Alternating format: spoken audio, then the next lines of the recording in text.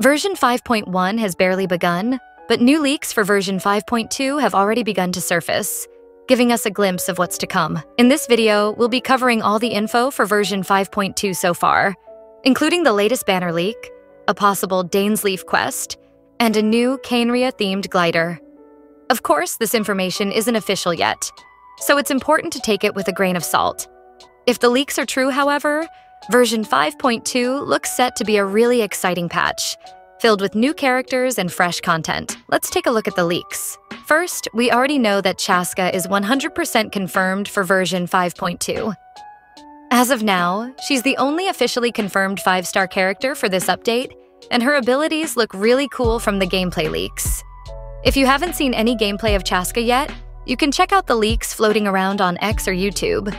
Chaska is expected to appear in the first phase of the version 5.2 banner. Not enough Primogems for new characters? Top up crystals from lootbar.gg. It's a best top-up platform for games like Honkai Star Rail and Genshin Impact. Sides to Kuja and Teviot times are using for crystals. It saves you up to 20% of the actual in-game price for every item available, and an extra 5% for your first purchase. First, go to lootbar.gg, select Genshin Impact, select your pack, then put your UID, select region. Just tap on Top Up Now, select Preferred Payment Method, and get your Genesis Crystal.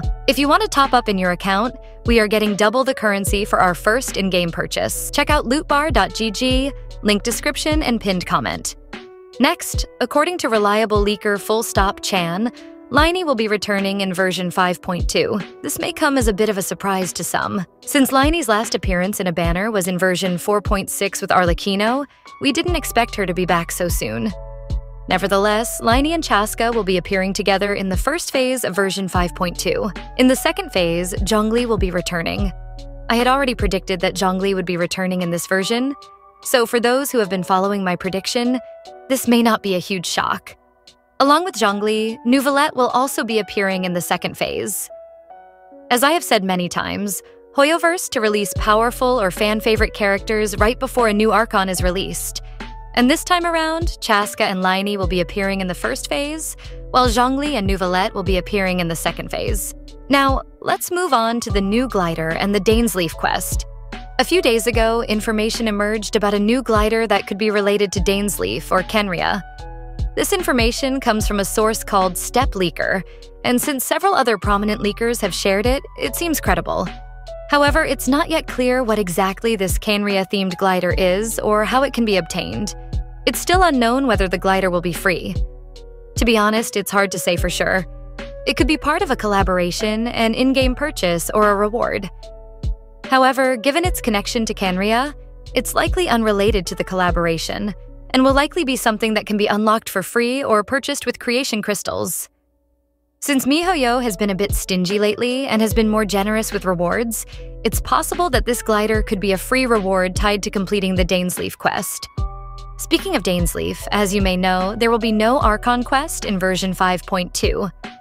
miHoYo has already confirmed that there will be no Archon quest until versions 5.0, 5.1, and 5.3.